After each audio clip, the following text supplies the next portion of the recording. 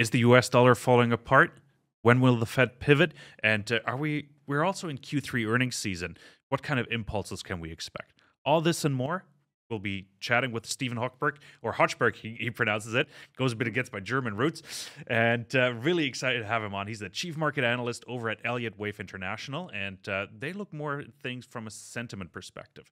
Bit of a fresh perspective. I just came back from New Orleans, did 17 interviews with newsletter writers, panelists, and fantastic keynotes talking about the Fed pivot, the US dollar, and of course, gold and silver, precious metals.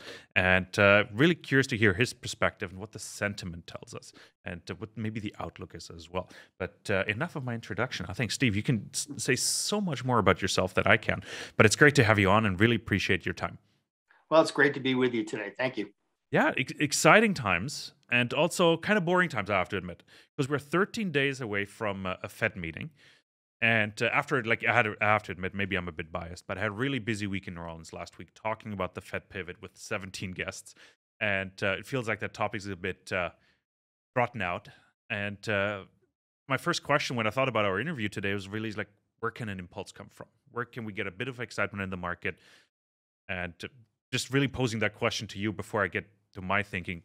Where can we see an impulse from, and how do we break that sort of boringness, for lack of a better term? Well, I mean, and from our perspective, it's been anything but boring. It's been very exciting. And one of the reasons it's been exciting is because we had been looking for a market top. And we looked at a lot of our indicators throughout all of 2021, and they were just at historic extremes. And the patterns that we follow in the market were coming to a culmination, fruition. And it really started out in February of last year when a lot of these YOLO stocks or these meme stocks peaked out and started crashing. And then that was followed by a peak in the Russell 2000 index in November, along with the NASDAQ 100. And then the Dow and the S&P joined the topping parade in the first few days of this year. And since then, all these indexes have been down quite a bit, but we think there's much more to go on the downside. So from our perspective, we're pretty excited from the sense that we were able to get out in front of what's happening right now. And as we're speaking here in October, the markets are having a little bit of a counter trend rebound going into that Fed meeting that you talked about. But to us, it's just a bear market rally. These are normal. They occur throughout bear markets. We've studied every single major bear market throughout the history of the markets in the US. And what we're seeing right now is just a normal occurrence.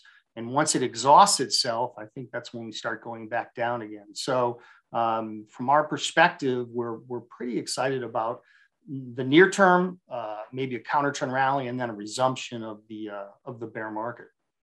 Lots to follow up on. I made a couple notes that you were just talking about meme stocks. Remind me to get back to that because I have a question in that regard. But let's talk about the Q3 earnings season real quick first, because that's happening actually as we speak. Netflix came out and surprised the market. Tesla came out and sort of like surprised the market to the downside. What kind of impulse? Like, are you expecting an impulse from that aspect as well, or is that just a non-event at this point in time? Yeah, it's the way we look at things, it's basically a non-event most of the time, or really all the time, because what we've found is that earnings lag the stock market. So what you're reporting, what Tesla's reporting, or what Netflix is reporting, is what they did last quarter. But the stock market is a forward-looking mechanism, giving a window into the psychology of today and what it means tomorrow. So they're not really reacting to earnings that have occurred last quarter. What they're looking is forward. So we don't really focus in on earnings that much because they're just a lagging indicator. Interesting. Okay. I had a good discussion with a friend yesterday over WhatsApp, and he's making a ton of money shorting stocks right now, and in particular the car sector. He said if we would have started months ago shorting Carvana, and he mentioned another company I forgot, he wouldn't have to work for the rest of his life, more or less. Like, he was exaggerating, hopefully a little bit, but that's a goal for all of us. Exactly. No, but he's actually really good, and like he's been really early on Peloton shorting. But my point is, like, are there sectors you're looking at in particular when you're looking at your trend changes or at your trends, and trying to forecast what is going on? Right.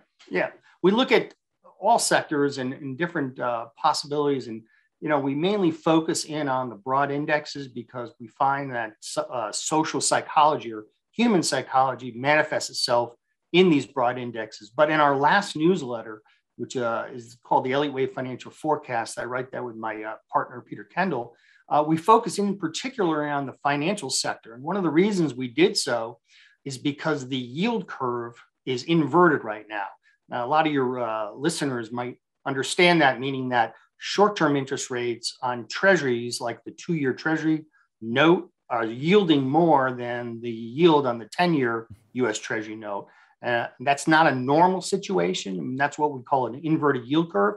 And what we did was we looked at the financial sector back through history, and every time the yield curve, the U.S. yield curve inverted, and financials got hit very hard because of their nature of business. Their margins tend to get squeezed extra hard once the yield curve inverts. So that's one of the sectors that we discussed in our letter. And we said, look, this is not a sector you want to be playing in right now, particularly on the bullish side as the yield curve inverts. And even as the yield curve uninverts, that's when we start to get into some problems, not only in just the financial sector, but the economy and the market in general. Yeah, it's like the 10-year treasury. I just looked it up before our conversation, 4.2%. Or close to 4.2%, which is extremely high. Are you recommending to buy bonds right now with that kind of yield at all? Or is that just dangerous water? That's why the yields are going up and nobody's buying. Yeah. So what's interesting from our perspective right now is the positive cross correlation of so many disparate markets. And it's something that we saw in 2007 through 2009 also during that bear market. When stocks went down, bonds were under pressure. During the worst part of that 2007, 2009 decline, gold and silver were down. I think gold was down 30% from March of 2008 to October, November. Silver fell even farther, 60%. Commodities were down a bit. So to our view is that once these normally disparate markets start moving together, it's showing a lack of liquidity in the market in general. And when liquidity wanes, everything starts moving down more, not exactly, but trending together.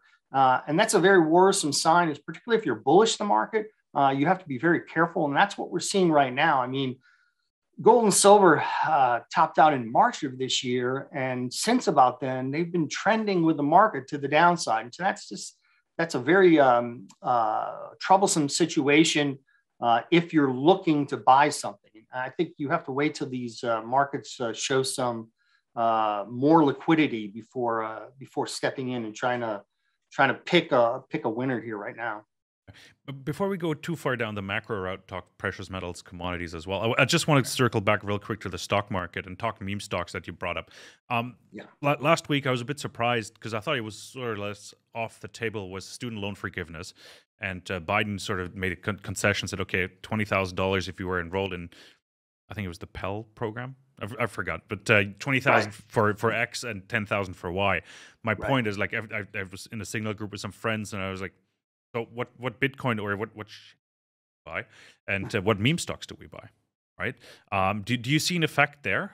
Do you see that happening? Because again, it's just like QE for a very limited group of people. Right. What's interesting about Bitcoin is it too has been trending with the stock market. It peaked out in November. I think it was the exact day that the Russell 2000 index peaked on November 8th of last year. And it's down, 70% since that high. And as stocks have moved down and as the NASDAQ has moved down and the Russell 2000. So again, we're in this really rare environment where disparate assets are starting to trend together.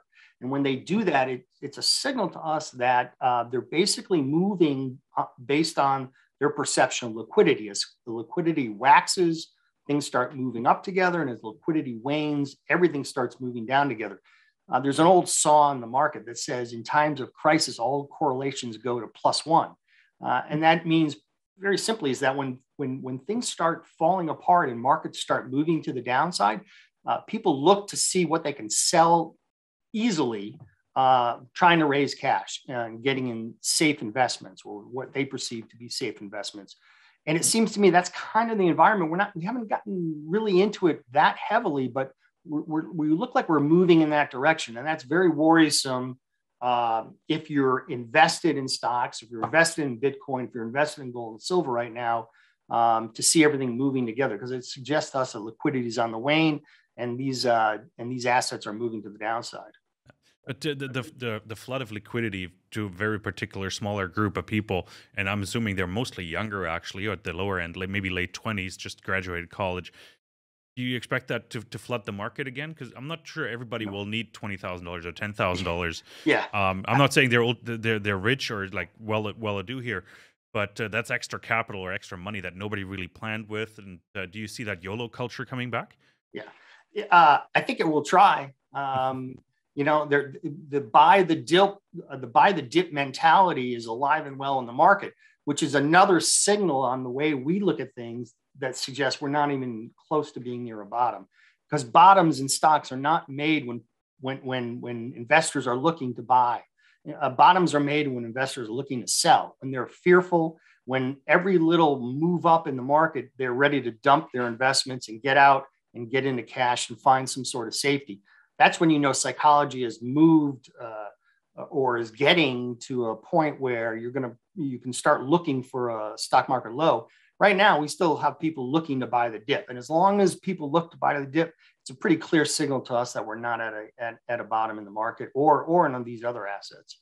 Yeah, it's like one point that came up in conversation a couple times last week as well. There's no fear yet in the market. There's no run for the door. People are not trying to exit quickly. Yes, some of the tech stocks are down, but there's no, as you said, like there's no panic.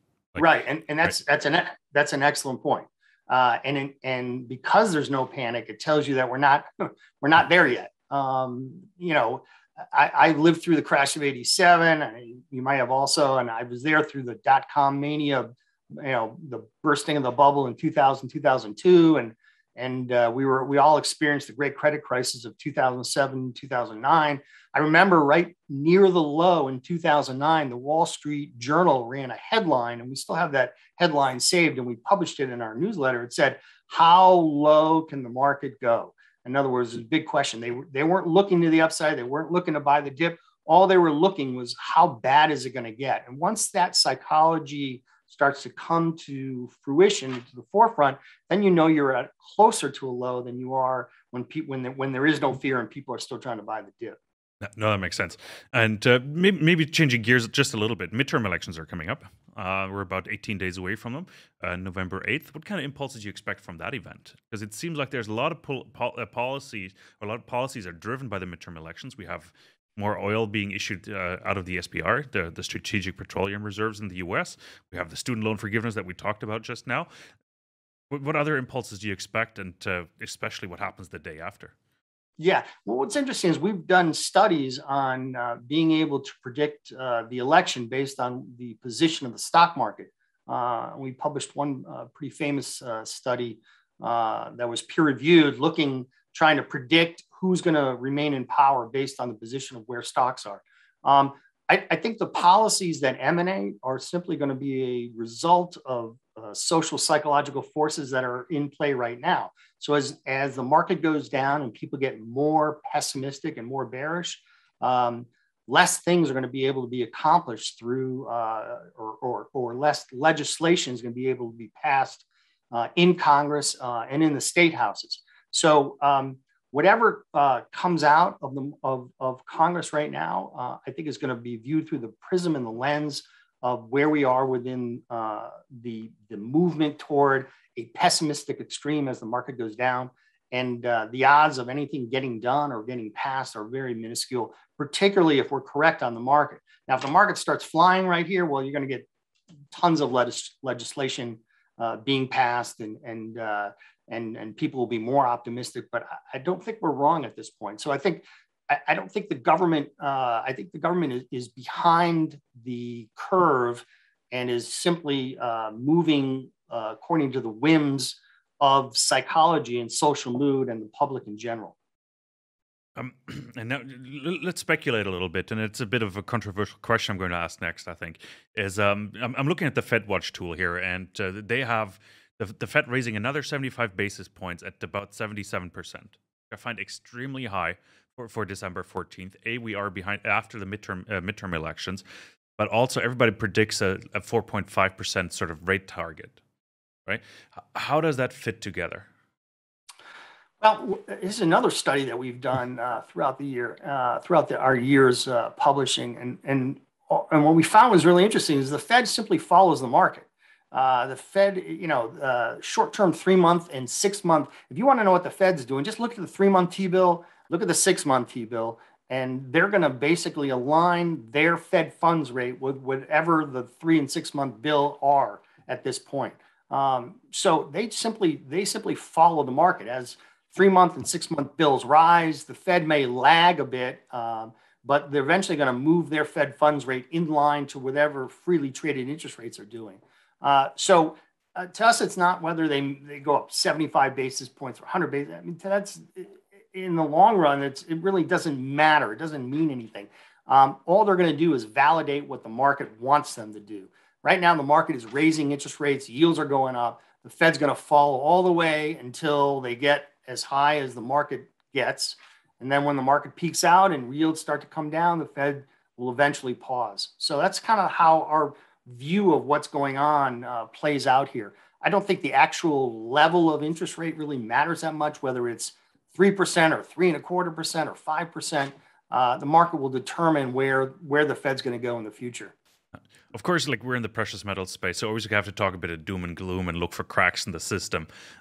What are some of the indicators you're looking for, let's say, when it comes to a Fed pivot or even the DXY US dollar breaking down?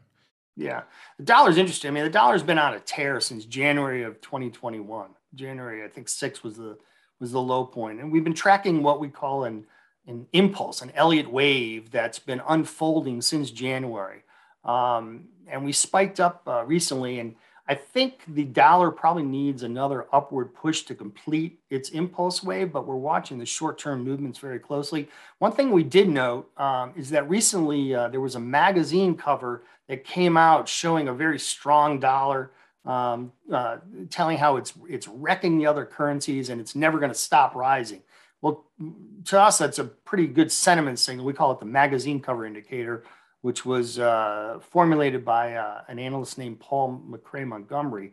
And basically, he said that whenever a financial asset makes its way to the front page of a popular magazine, probably Barron's, eh? Yeah, like Time or Newsweek, he was looking.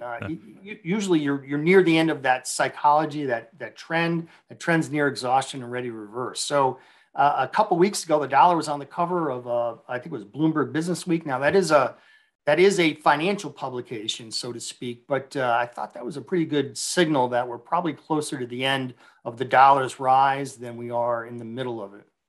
Really good point, because like before we hit record here, I asked you like one thing I want to talk about is the US dollar losing steam? Because I looked at the last month just quickly here on Google Finance, and it looks like the dollar index, the DXY dollar index, sort of flatlined the last month and sort of ran out of steam. It even broke down to at a point 2 weeks ago, and then we'll talk about liquidity in a second. But then all of a sudden, everything went up pretty much because everybody expected a Fed pivot. But before we get distracted talking liquidity, U.S. dollar, is it really losing steam? Like, what's the sentiment saying? You said like, okay, it seems top heavy based on the news reporting, but is that an indicator DXY running out of steam last month, sort of flat? Yeah, I mean, it looks like we're in what we call the fifth wave. The fifth wave is an ending wave in terms of the model that we use. Now, I'm not sure that fifth wave is over just quite yet. I think if we close below 110, you pretty much can say, yeah, the dollar has made a high and it's in a downward move, a downward correction.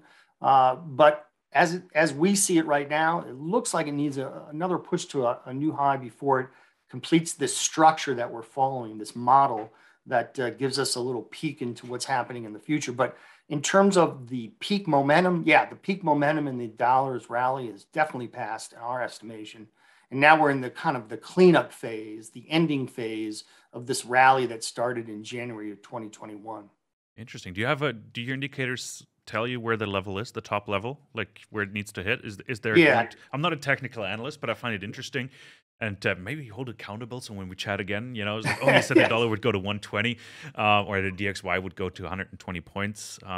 Is that sort of what we're looking at? Is that where a technical level sits? Yeah, right now, all we can say with a degree of confidence is that it should make a new high above 114, whatever the previous high was.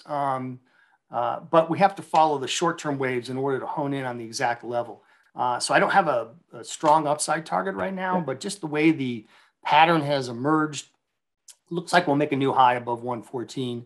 And that would complete that cycle, that 5-wave pattern from January 2021, and turn us into a trend reversal and a decline in the Dow that should be the sharpest since 2021.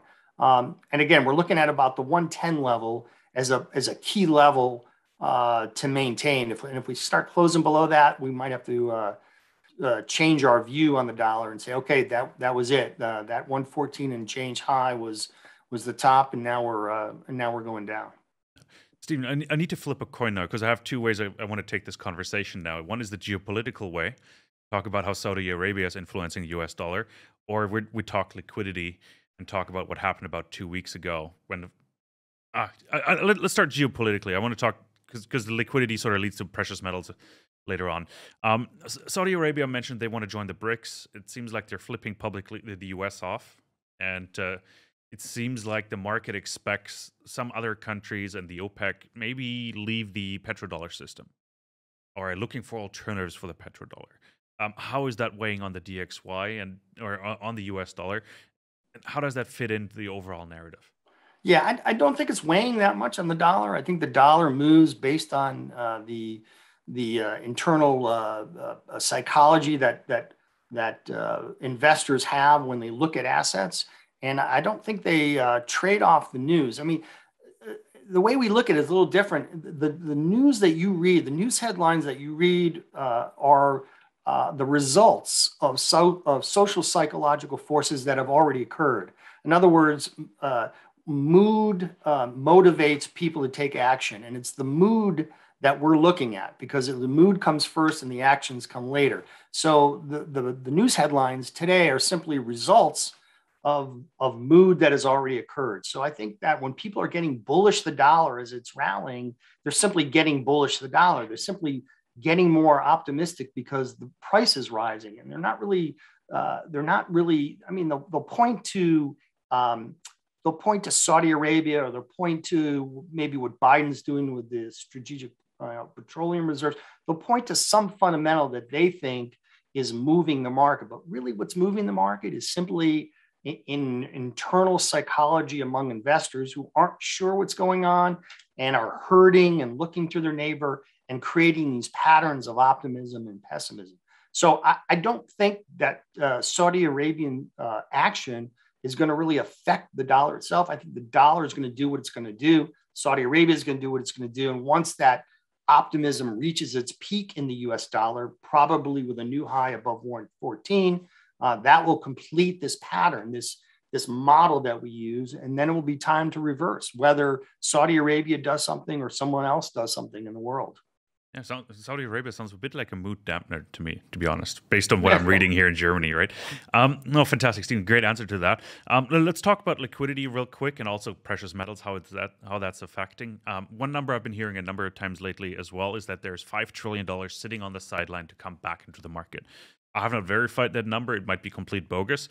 But my indicator, like proof of concept, that there is money waiting to be deployed. It was about 2 weeks ago when the DXY broke down to 110, because the Bank of England sort of had to pivot, meaning, okay, they had to bail out the pension funds and pump liquidity into the system. So what do you make of that situation? Was that a proof of concept that when the Fed pivots, when the market breaks down, is that what we can expect? Like, yeah, I don't know. Is there liquidity? Is there like $5 trillion sitting on the sideline? No, because if you buy something, someone has to sell something. So the market is not it's a zero sum game. So if I'm buying 100 shares of IBM, someone else is selling 100 shares of IBM, and all that's really happening is that money, that jello on the plate, is just getting moved around. So money doesn't. I don't think the concept of money on the sidelines to us is not quite uh, in our way of thinking on this. It's just who owns what asset at one time. Because in order to buy an asset, someone has to sell it. In order to sell an asset, someone has to buy it. I don't think there's this rush of money that's just waiting to buy the market. I think people have their money where they have it, and as the market goes down further, which we think it will do, that money's going to disappear. It's gonna go poof because the value of what they were holding is going to go down. Okay, no, it makes a lot of sense. It's like because I couldn't find any verification for it. I haven't looked too hard, but it just sounds like somebody made up an argument to work on their or with their thesis, right? Let's talk quickly. You mentioned it already briefly. Precious metals, gold and silver. What is your outlook there? Well, it could get to a point where it's so bad it's good. I mean, silver was $50 an ounce in 2011. It's now $19. It's down, what, 60% over the last 11 years. I can't think of a worst investment in the entire universe of investments than silver has been over the last 11 years. Now, that doesn't mean the next 11 years are going to be exactly like the last 11 years. In fact, we can pretty much guarantee they're not going to be. Things change. No trend is forever. But silver has been just a horrid investment. And the question is, when does that change? When does the downward move, this downward wave, complete itself? And gold, it really hasn't been that much. Gold's trading at the same level as it was in August 2011 right now. It went down to 2015 or so, then it rallied to a new high, and now it's back down.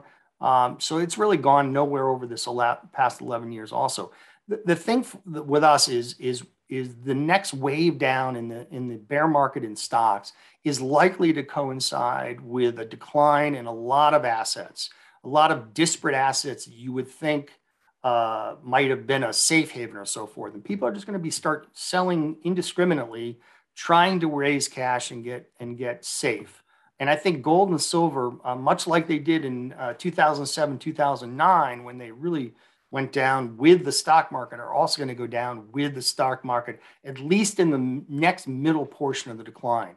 Now, once things start washing out a bit, you might see some people move into gold and silver, trying to hedge a little bit and try to find some safety in an environment where things are just going down helter skelter.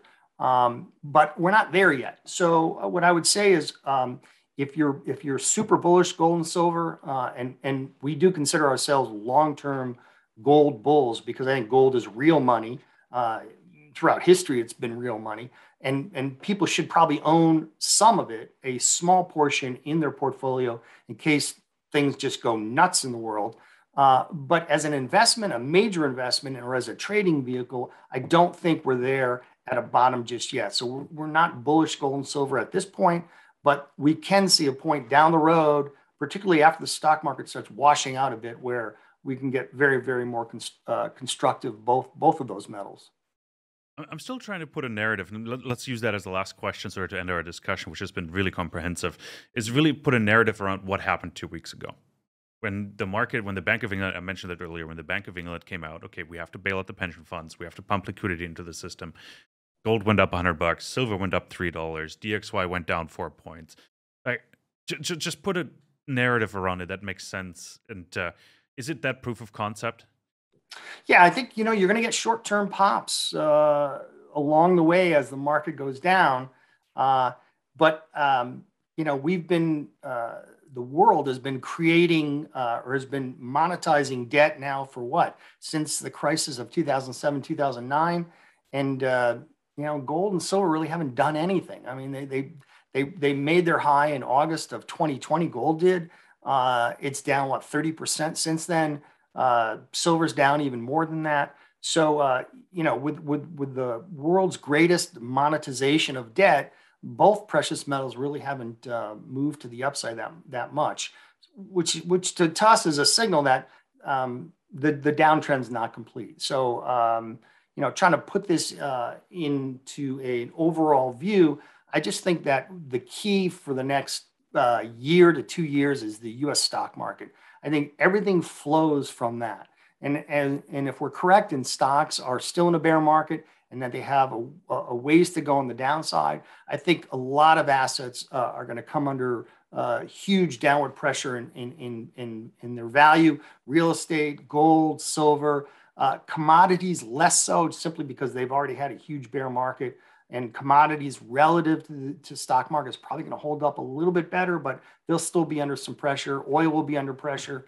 And once we get kind of that fear that we talked about earlier in our conversation, where people get really scared and they start dumping things left and right, then I think we can start looking at some of these things like gold and silver and a little bit more allocation maybe to commodities and things of this nature. But we're not there yet. And our recommendation to all of our readers is be safe. Over the next 1 to 2 years, just find something that you can be safe in, whether it's a short-term cash. You know, if you're parked in a 3-month T-bill, you're actually earning more than the U.S. stock market because the market's going down. It's, you know, the S&P's down to what, 20%. So your cash is going up in value relative to a declining asset. So just be safe for the next 1 or 2 years. And then we'll see how the market flushes out. And I think there'll be some really good opportunities to step in and buy things for cents on the dollar.